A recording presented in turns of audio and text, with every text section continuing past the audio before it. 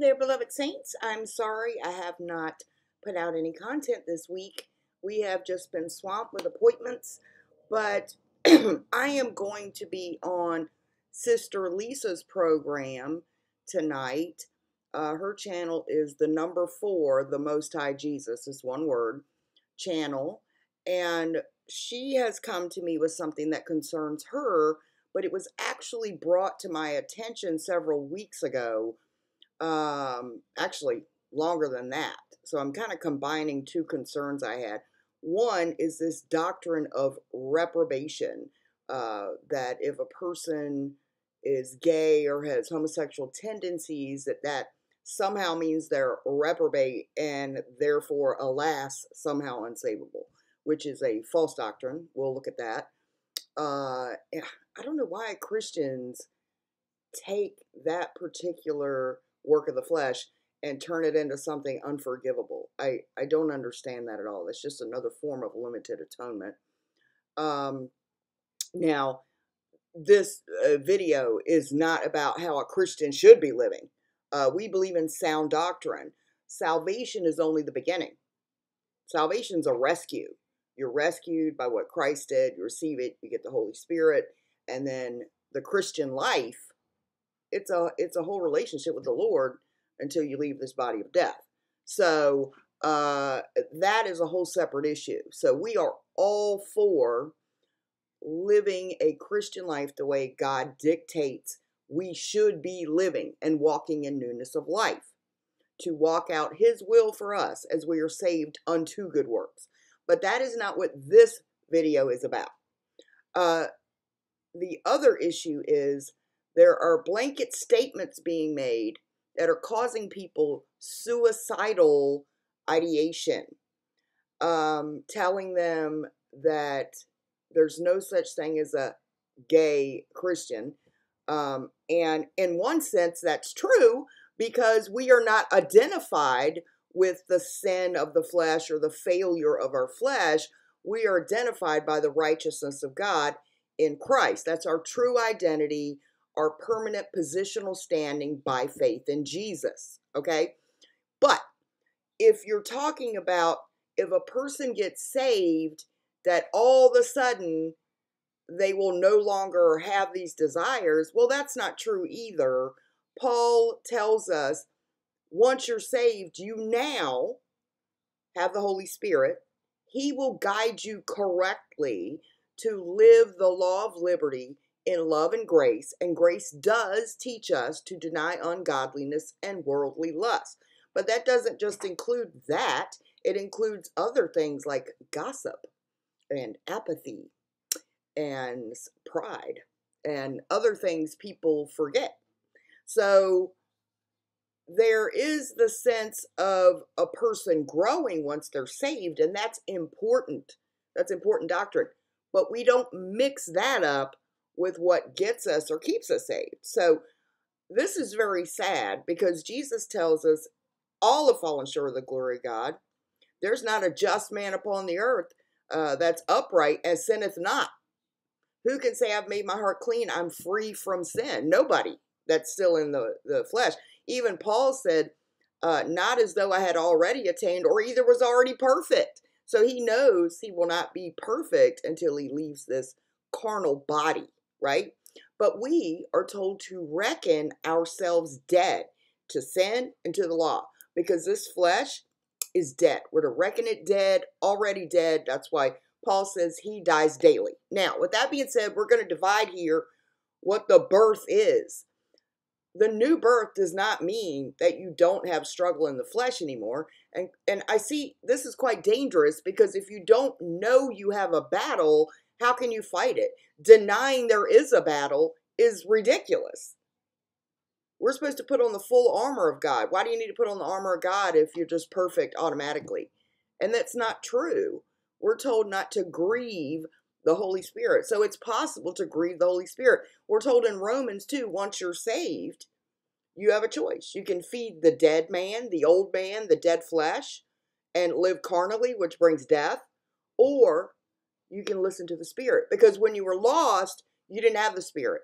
You just had the law, and the flesh can't achieve it. It's not subject to the law of God, neither indeed can be, right? So we don't get law focused, we're Christ focused for victory. So grace is how we obtain a better walk with the Lord and victory against sinful things in our lives as we grow in grace through the milk of the word. We're supposed to grow in grace and in the knowledge of our Lord and Savior, Jesus, not in condemnation. So this is an inaccurate statement. Just because someone's sin is different than yours, why do we pick out one group of people to condemn? So first of all, let's look at the verses on being reprobate, and we're going to look at the difference between the saved and the unsaved. The unsaved are the unrighteous. That's why in the Corinthian church, he fusses at the church for taking their court cases against one another before the unjust. Unsaved men. Why are you taking your cases, you go to law against a brother in front of the unjust? Don't you know the unrighteous, the unjust guys aren't going to inherit the kingdom? You're going to judge angels one day. So why are you taking your stuff before them? And he lists what these unrighteous, unjust, unbelieving judges or men do and how they live. And then says, hey, and such were some of you, but you were washed. So you should know your identity in Christ now. You don't identify with the flesh birth, the birth of the first Adam.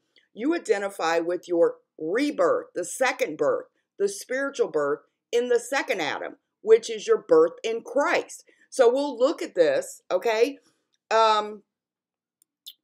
Let's go. See, the one born of God is the spirit, not the flesh. One born of God doth not commit sin. The seed of Christ is in him, and he cannot sin. He is the seed of Christ who cannot sin. So we have to distinguish the spirit man, the new man, from the old man, the flesh, who we are told is dead. So we're supposed to reckon that guy dead. And in our minds, die daily. It's the cross and the power of his resurrection that gives us the strength to crucify the world to ourselves. Okay? So we see in John, Jesus tells Nicodemus, you must be born again. Verily, verily, I say unto thee, except a man be born again, he cannot see the kingdom of God. We're told elsewhere, flesh and blood cannot inherit the kingdom. What's that? Anyone with just the first birth cannot inherit the kingdom. Flesh and blood will not inherit. You have to be reborn spiritually, and one day you'll be given a glorified immortal body. Now, that's flesh and bone, but it doesn't say anything about blood. So that's a glorified body. Paul talks about the celestial versus terrestrial bodies. He talks about he uses the sun and the stars as an example of how things have different glory. So is it with the resurrection of the dead. Terrestrial bodies have one glory, but the glorified body has much more glory, right? So we're going to look here. And so he's telling him, except a man be born again, it's born of the Spirit. You cannot see the kingdom of God. Because if you just have this birth in the flesh, you can't inherit the kingdom with this body. That's why this body has to die. But Paul says we're to reckon it already dead. Like, that's what water baptism represents. It's a symbol. When we were baptized into Christ by the Holy Spirit, that we died, were buried, and rose again with Christ, right? That's what that represents. And Nicodemus said, how can a man be born when he is old? Can he enter the second time into his mother's womb and be born? Jesus answered, verily, verily, I say unto thee, except a man be born of water and of the Spirit. Okay, born of water is the first birth, the physical birth. And of the Spirit is the second birth. See? He cannot enter into the kingdom of God. That which is born as flesh is flesh. That which is born of flesh is flesh. That's why he mentions born of water first, of flesh. That which is born of the Spirit is spirit, the second birth. See how he divides it here? Born of water is sometimes they say mother's water breaks, right? Born of water, that's the first birth, the flesh. Second birth is of the Spirit. That's why he says that which is born of the flesh is flesh. That which is born of the Spirit is spirit.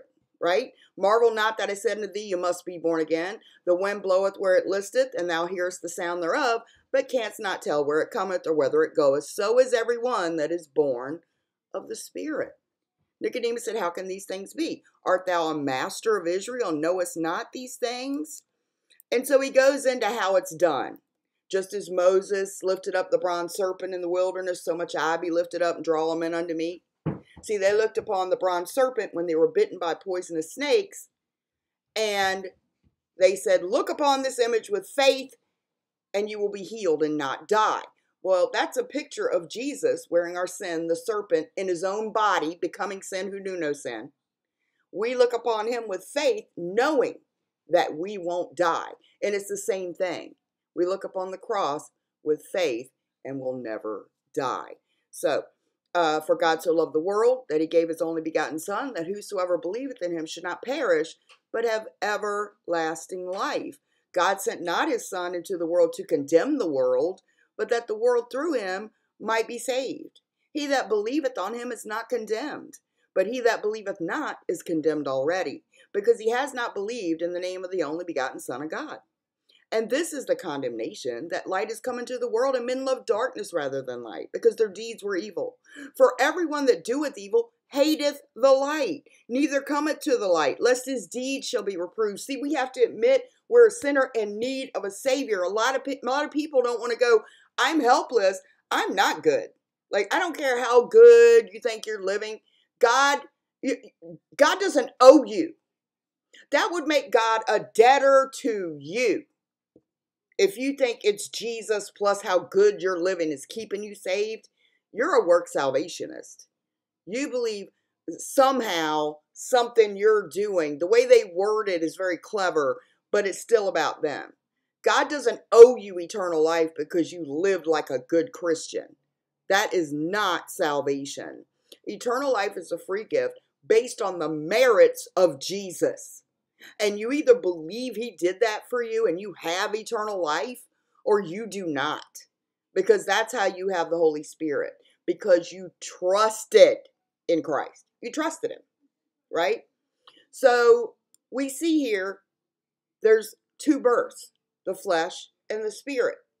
And many people misunderstand, as Peter says, some things Paul says are hard to be understood. And they are unlearned, unstable, wrest them, like they do the other scriptures, to their own destruction. So we'll see in Romans how he explains when you're law-focused, it brings condemnation to you. But when you're spirit-focused, it gives you victory and it brings you life, right? And how we're supposed to reckon ourselves dead. Dead to sin, dead to the law, and married to Christ, all right? So it's wrong to say that if you're a Christian, you won't have these tendencies or you won't do this or that. You still have a choice whether to serve the Lord or disobey the Lord. The Holy Spirit does not force us to do what's right. The love of Christ constraineth us. We should do it because he first loved us, all right? If we don't, if he teaches us, he's trying to save us from bad consequences and damage to the church and even possible death.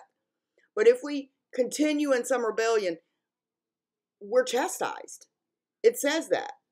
Nobody is comfortable in it. Nobody. Nobody's just okay with it. They know something. Their spiritual life is going to be affected in some way. So it's wrong to say that if you're really saved, you won't do this or that. Because we see places where Peter says, let none of you suffer as a murderer or as a thief or as a busybody in other men's matters and an evildoer. But if you do suffer as a Christian, suffer for the cause of Christ. So it's obvious Christians are capable of doing terrible things just like anybody else is. The difference is we're not condemned with the world in the end who doesn't believe. We suffer chastisement and or loss of reward. We can also God will never leave us or forsake us, but we can affect fellowship with God because of condemnation and not have a boldness to come to his throne of grace for help in the time of need when we feel condemned. So it's wrong to say if you're saved, you won't do this, that, or this, because you still have the old man Now, Paul tells us how to get victory, but if you don't have that mindset, you'll never grow. So, it tells us here, let's look at the first and second birth again. For this is in 1 Corinthians 15:22. For as in Adam all die, even so in Christ shall all be made alive. All right? So we see that through Adam all die. So if you're in the first Adam, you're going to suffer the second death. You need to be born again so that you can have eternal life in Christ. All right? If you go over to 1 Corinthians, where I was telling you about the unrighteous will not inherit. Now, this is taken out of context. He's talking about these. I have a video on it, so just type that up. Either the verse number or the unrighteous won't inherit. It's verse by verse, explains it clearly. So he says, he fusses at him. Why are you taking your brother to court in front of an unjust judge, an unsaved man? Don't you know those guys, the unrighteous, shall not inherit the kingdom? Be not deceived, neither fornicators. Now, a Christian is not defined by works of the flesh anymore. We are the righteousness of God in Christ. We are saints. Paul is constantly telling us that, telling us our identity in Christ, our permanent position. It's our daily state that changes. Now, that is what good sound doctrine does. It helps you in your daily state line up with the truth of who God says you are in Christ. All right? So, when it says neither fornicators or can a Christian fornicate? Yes, they can. Matter of fact, they're being rebuked for commonly having fornication reported among them. And that's some of the rebuke here to this church. But he's not talking about them being the unrighteous. Do you understand? He's saying, here's the works that the unsaved man does. And if you're walking in flesh, this is the type of stuff you'll exhibit. But if you're saved and you have the Spirit and you're walking in the Spirit, here's the things that the Spirit will manifest. That's how you can tell which one you're walking in, the old man or the new man, right? So to say this, it's not possible for a Christian, especially a carnal babe in Christ, to walk in the old man is wrong. They can walk in the old man, although we're told not to, okay? Be not deceived, neither fornicators, idolaters, nor adulterers, nor effeminate, nor abusers of themselves with mankind, nor thieves, nor covetous. Everybody's guilty of that one. Nor drunkards, nor revilers, fighting, arguing, strife, nor extortioners shall inherit the kingdom of God. Now, this is the one they usually leave off. And such were some of you. But what changed? You were washed. The blood of Jesus made you not that person anymore. So shall you continue in that behavior like the unsaved man? Absolutely not. Don't you know you're not yours anymore? You were bought with a price, right? Ye are washed. Ye are sanctified, set apart. Ye are justified, declared righteous in the name of the Lord Jesus. And by what? Because you decided you were going to start being good now? No, by the Spirit of our God. Because the Holy Spirit dwells in you. That's why. You believed on Christ. What He did made you washed, justified, sanctified. And it goes on and says, know ye not that your bodies are the members of Christ? Now he's talking to saved people here. Shall I then take the members of Christ and make them the members of a harlot? God forbid. So these people were carnal. He said, I come to you as carnal as unto babes in Christ. They were fighting, taking each other to court. One guy was having an affair with his father's wife. There was common fornication among them. Also going to idolatrous temples and offering things to their idols. All kinds of terrible stuff these people were doing, but they were saved. All right? So he's trying to tell them who they are in Christ. Their new birth makes them belong to God. So they shouldn't be joining their body to a harlot, because we're part of the Christ body and it's holy. You see, we're the temple of God. Shall I then take the members of Christ and make them members of a harlot? God forbid. What? Know ye not that which is joined to a harlot is one body? For two, saith he, shall be one flesh. But he that is joined unto the Lord is one spirit. Flee fornication. So if these people were capable of, they were saved, they had the Spirit, but they were still tempted to fornicate and were fornicating, why would you say a saved person can't commit any other kind of fornication? Of course they can. They shouldn't. And this is not about justifying. It's about having right doctrine. Some of these people, it's their particular burden of their flesh. Jesus doesn't deny salvation to someone because of what type of sin it is. I don't get this. They'll admit murderers can be saved, but for some reason this trips people up. And it doesn't make sense to say if you're really Christian, then it's not possible you do that. Yes, it is possible. It's frowned upon, and we're told not to. But to say that's not possible makes a person feel like they're outside of the grace of God. How is that good news to someone? And I don't know why everybody wants this to be bad news. It's hypocrisy. They're not sinless either. Know ye not that your body is the temple of the Holy Ghost which is in you, which ye have of God, and ye are not your own, for ye are bought with a price. Therefore, glorify God in your body and in your spirit, which are God's. All right? So these people belong to God. He's telling them, don't do it because you don't belong to you anymore. Is it possible that they can do it? Yeah, of course it is. Of course it is. If you go over to Romans 8, it tells us they that are in the flesh cannot please God. Those are trying to be justified by the law, still in the first man, not reborn in the second man. But says, but ye are not in the flesh, but in the spirit. If so be that the Spirit of God dwell in you. Now, how does the Spirit of God dwell in us? So it tells us in Ephesians, in whom we trusted. We believe, we heard the gospel, we trusted in Christ, we were sealed with the Holy Spirit of promise. So, we get the Spirit because we believed the record of Jesus, that his blood paid our sin debt, and because he died for us and he rose again, we too will rise again, just like he did. Now, Paul tells us that we should walk in newness of life.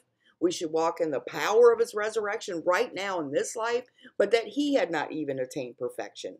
Nobody's perfect until they're in this glorified body. It says everybody's groaning. Everything is groaning for a new body, for creation to be renewed.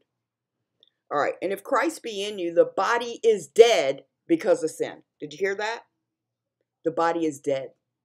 For Christians, this flesh, yeah, it's walking around. We're considered already dead because this is good as dead. It doesn't inherit the kingdom. We're going to step out of this right into a glorified body. But this body, this flesh and blood, will not inherit the kingdom. And we are not in the flesh. So we shouldn't be walking like we are. Okay? But the Spirit is life because of righteousness. But if the Spirit of him that raised up Jesus from the dead dwell in you, he that raised up Christ from the dead shall also quicken your mortal bodies by his Spirit that dwelleth in you. Therefore, see, because of this promise of eternal life that you have because of Jesus, the down payment was the Holy Spirit. You're not debtors to the flesh to live after the flesh. Therefore, brethren, we are debtors not to the flesh to live after the flesh. For if you live after the flesh, you shall die. But if you, through the Spirit, do mortify deeds of the body, you shall live. For as many as are led by the Spirit of God, they are the sons of God. So everyone with the Holy Spirit is a child of God. For you have not received the bondage, receive the spirit of bondage again to fear, but you receive the spirit of adoption, whereby we cry, Abba, Father. The Spirit itself bear witness with our spirit that we are the children of God. And if children, then heirs, heirs of God, and joint heirs with Christ, if so be that we suffer with him, that we may also be glorified together. For I reckon that the sufferings of this present time, they were under terrible persecution, and he's trying to motivate them and edify them. This goes into helping them deal with the persecution that's coming. That the promise that we have before us is so much better than whatever they're going to endure. All right, so it tells us clearly that there's a difference between the flesh and the Spirit. And we are not in the flesh. We've been born of God in the spirit. We're in the second Adam, the last Adam, Jesus, not Adam. All right? So it's just wrong to say that a person won't commit this or that sin if they're really Christian. Now, we implore you not to, but you don't get victory over sinful habits in your life by focusing on law and condemnation. You get victory by growing in grace through the milk of the word, knowing who you are, who God says you are as his child, who you are in Christ. Paul says, I die daily. This is a daily battle, a daily choice we make. So what happens if a Christian doesn't do that? Well, that's what fellowship with one another, reading the scriptures, prayer, relationship with the Lord, all of that helps us grow in grace and in the knowledge of our Lord Jesus Christ. But let's say a person falls away from that or never gets properly discipled. You're stuck. You're stuck. Because the more you're law focused, the strength of sin is the law, not grace. That's why this whole accusation makes no sense. Because the more you know who you are in Christ, your eyes are always on him, knowing his great love for you. That's where the victory it comes from. So, knowing that we have the promise of eternal life, because God, who cannot lie, promised it before the world began. He wants us to have a heart in full assurance of faith. He did it all. He died once for all. We're perfected forever in him. So we need to abide in grace in order to grow and move forward. Condemnation, legalism does nothing to help people. And it's another gospel. It's a false gospel. If you tell an alcoholic, in order to be saved, you got to stop drinking to be saved, then salvation is by works of not being a drunkard. And we all still fall short every day. And that's our righteousness. I don't think people understand the difference between the gift of righteousness, God's imputed righteousness, which is not performance, by the way. Just like Jesus didn't perform sin to become our sin, we're not performing righteousness to become God's righteousness. It's a gift of righteousness put on our account. Just like our sin was put on him, he puts his righteousness on us. That's our permanent positional standing in Christ. And everything stems from there. And that's how we grow. So to say there's no such thing as a gay Christian, well, in one sense it's true because we are not defined by works of the flesh anymore. We are not in the flesh. But the way they mean it is not true. Because a Christian is just like anybody else in the sense that they still have flesh and desires of the flesh. But we're told how to overcome that with the help of the Holy Spirit. And we can. But condemnation doesn't do it. And denying the gospel is also the wrong way to go. Because now you got somebody fighting by their own willpower in their flesh. They'll either get puffed up or they'll get completely hopeless. And both are really bad. So now let's look at the second thing here. We're going to look at the verses on a reprobate. Now, they're telling them that because they're gay or have gay desires or whatever, that they're a reprobate, meaning their minds are so far from God that he's just giving them over to it and they'll never be saved. And that's nonsense. Let's find out what these people were reprobate for, and it had nothing to do with that sin. All right, for the invisible things of him, this is Romans chapter 1, 20. For the invisible things of him from the creation of the world are clearly seen, being understood by the things that are made, even his eternal power and Godhead, so that they are without excuse. Because that when they knew God, they glorified him not as God, neither were thankful, but became vain in their imaginations, and their foolish heart was darkened.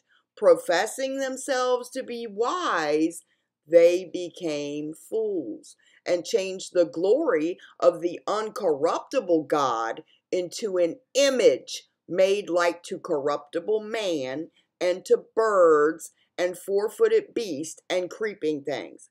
Okay, so why did he give them over to a reprobate mind? Because they worshiped idols. They weren't thankful. They didn't worship the true and living creator. They made images like man and birds and beasts and bowed themselves down towards them. That's why. And let's look at whenever he gives them over to something, he gives them over to all sin, not just that one. All right. So that's why they were given a reprobate mind. They were idolaters. It doesn't say a believer who trusts Christ is made a reprobate. That's ridiculous. So, wherefore what? Because they worshiped idols and didn't know God and didn't worship him as God, but worshiped idols. It tells you right there. Wherefore God gave them up to uncleanness through the lust of their own hearts to dishonor their own bodies between themselves, who changed the truth of God into a lie and worshiped and served the creature more than the Creator, who is blessed forever. Amen. Again, confirms, because they worshiped the creature rather than the Creator. They were idolaters. They didn't know God. They didn't trust in Jesus. They didn't trust in the living God. They had idols. This is why they were turned over. Okay? For this cause, there's the cause. For this cause, worshiping the creature rather than the Creator, worshiping idols, it tells you right here. For this cause, God gave them up to vile affections. For even their women did change the natural use into that which is against nature. And likewise also the men, leaving the natural use of the woman, burned in their lust one toward another, men with men, working that which is unseemly, and receiving in themselves that recompense of their error which was meet or worthy or appropriate.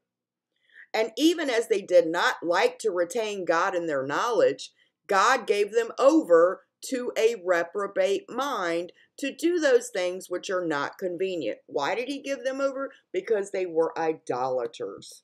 Okay? They did not worship the true God and didn't want to. Okay? There's another clue. Did not want to. All right. And even as they did not like to retain God in their knowledge, God gave them over to a reprobate mind to do those things which are not convenient, being filled with all unrighteousness. That's everything. That's everything. Any kind of unrighteousness. Fornication. Wickedness. Just general wickedness. Covetousness. Desiring what other people have. Maliciousness. Just nasty backbiting. Full of envy. Murder. Debate, deceit, malignity, whisperers. How many Christians love to whisper and gossip? There's some right now just telling flat out lies about me, flat out lies. But then we'll say that I promote sin. So it's just lies and hypocrisy, people. Backbiters. That's pretending to be one thing, and then when they turn their back, talking about them. Haters of God. Despiteful. Proud, boasters, inventors of evil things, disobedient to parents. Is everyone that's disobedient to their parent automatically a reprobate? Of course not. So why do you take one sin out of this list, pull it out, and say, well, if you have this sin, it just means you're a reprobate and God can't save you. He's turned his back on you. It's ridiculous. Boasters, inventors of evil things, disobedient to parents, without understanding, covenant breakers, without natural affection, implacable, unmerciful, who knowing the judgment of God, that they which commit such things are worthy of death, not only do the same, but have pleasure in them that do them. Wherefore thou art inexcusable, O man, whosoever thou art that judgest. For wherein thou judgest another, thou condemnest thyself. For thou that judgest doest the same things. Thank you. It's like they don't even read the verse that comes after. You know why? Because there's another chapter. But it's a continuing thought. Therefore, thou art inexcusable, O man. They don't read that part of this. So it breaks my heart that they're saying this. I got babies on the verge of suicide. I have lost a viewer to suicide. I didn't get to him in time. And the family has thanked me for being there for the family. But I can't tell you how sick I am over this false teaching. People are dying. You know, it might not be a big deal to you. But I wasn't kidding when I said the false gospel made me, be without hope. I mean, I did it to my wrist. I was serious. I'm assuming these people are too. When they just give up, they give up. They're tired of the pain and the torment. You know, good news. It's good news. It's the greatest news ever that God loved you. You were hopeless. You were lost. And God did everything through his son to save you. He paid the debt you could never pay. He rescued you. He is a savior. He is mighty to save. But that's just part one. Having eternal life is the greatest promise ever. But that's the beginning of our relationship and our adventure with the Lord. So how we walk and grow in the Lord is a whole separate issue here. I'm talking just simple salvation. I don't know what about free gift, not by works of righteousness, for him that worketh not, but believes on him who justifies the ungodly. His faith is counted for righteousness. For by grace are you saved through faith, and that not of yourselves. It's the gift of God, not of works, lest any man should boast. Just through Adam, all men die. Through Christ, all can live. Just depends on which birth you're in. Flesh and blood can't inherit. So if you're still in the first birth, you need to be born again, saved, born of the Spirit, putting your trust in what Christ did. He promises eternal life for all who trust in him, what he's done. And I really hope people stop preaching this nonsense. It's completely against the truth of the gospel. I don't know how this mess got started. And again, I'll be accused of promoting sin, but everyone that knows me knows I would never say God is okay with us doing any of these things, any of them. Any kind of lifestyle that would give Jesus a bad name, including hypocrisy and having no compassion, no mercy for people that suffer. That to me is inexcusable. Therefore thou art inexcusable, O man. Let's read that verse again. Whosoever thou art that judgest, for wherein thou judgest another, thou condemnest thyself. For thou that judgest doest the same things. They that demand you keep the law, they themselves don't keep it. They think they do. They don't. None of us keep it perfectly. Even the thought of foolishness is sin. To know good and to do it not, it is sin to us. The sin is not the issue. The sin was dealt with on the cross. Like they say, it's not the sin issue, it's a son issue. Do you have the Son of God or not? Because he is our righteousness. He is our salvation. He is the way, the truth, and the life. No one comes to the Father but by him. And so we've got to be born again first. Then let God worry about getting him on track.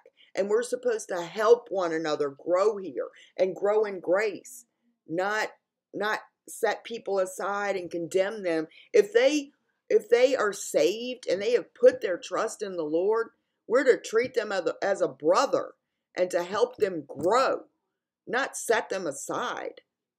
It's very, very concerning for me. It's false, false, false. The people were given over to a reprobate mind to commit not just that sin, but all of these, including gossiping, whispering, disobedience, envying, backbiting, gossip. He gave them over to all that. Would you say somebody that gossips or talks behind somebody's back, it must mean they're reprobate? Of course not. So why would you take one sin out of that list when it clearly says, such were some of you, but you were washed, justified, sanctified in the name of our Lord, by the Spirit of our God and our Lord Jesus Christ? Good news, people. Good news. God bless.